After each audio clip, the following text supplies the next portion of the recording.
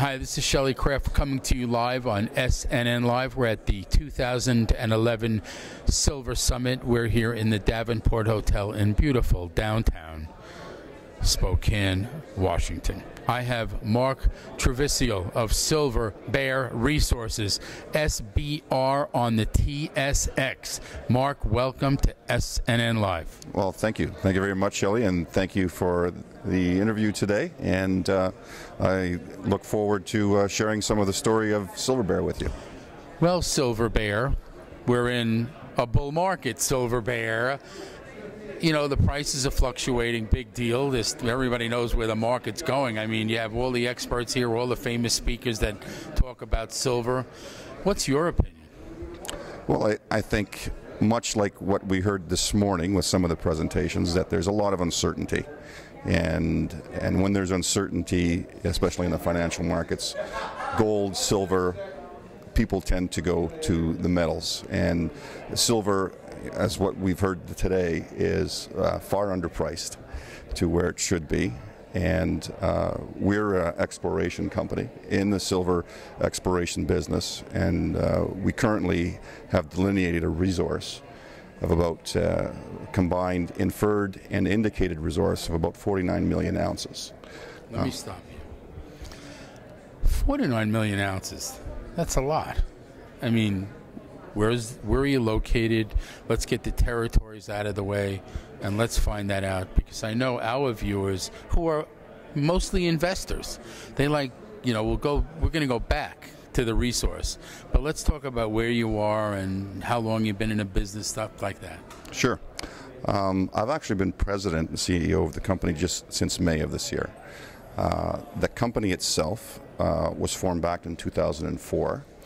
And its asset is in Russia, and it got the asset by bidding through a auction process inside of Russia and getting the highest bid and getting the asset. At that time, the asset didn't have a 43101 on it, and there was very limited drilling on it, but there was a lot of geoscience work that had been done on the asset over the years since the mid-50s by the Russians. Was there ever a previous mine on it? I'm going to say yes, because there was one area on our lease property that was actually mined in Catherine the Great years, back in the 1800s, and they were actually mining it for lead and using lead in bullets, and that's why they had mined the high-grade lead streams. Little did they know at that time that within the lead they were actually 500 grams per ton of silver, and that was probably went along for the ride when they were producing lead bullets. Our property in Russia, it's in eastern Russia. We've worked the property since 2004, since acquiring it, and have delineated a 43101 resource, and gets back to the 41 million ounces. Now, what differs? What makes us different from other silver properties?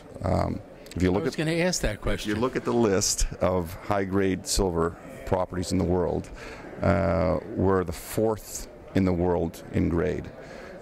Some of our grades are bonanza-type grades, up to 8,000 grams per ton of silver. The overall resource is in the 500 to 550 gram per ton range, which puts it up in the top 5 in the world. So the other key feature of our lease is that this is elephant country for silver.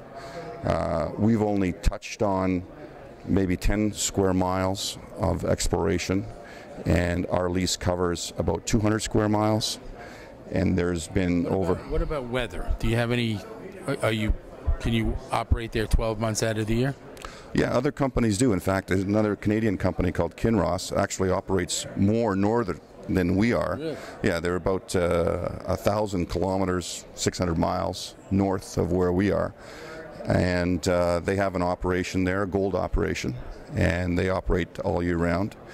And we're not going to be doing anything novel by saying to you today that this is going to be a fly-in, fly-out camp. And I mean, in the mining business, that's just what happens. You know, you got to go where the metals and the minerals are. How's the relationship with the government? This is in the region of Yakutia, and so the Yakutian government has been extremely positive with us in developing the property. Very good relationships.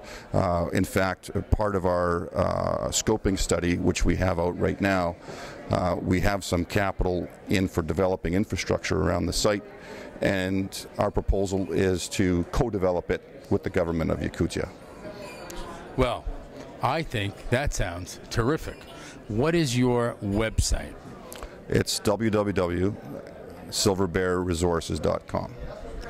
Mark Trevisiol of Silver Bear Resources, the symbol SBR, Silver Bear, I got it, on that TSX. It's on the Toronto Exchange. I want to thank you for coming on to SNN Live. You did a great job. Great, my pleasure. Thank you. Thank you.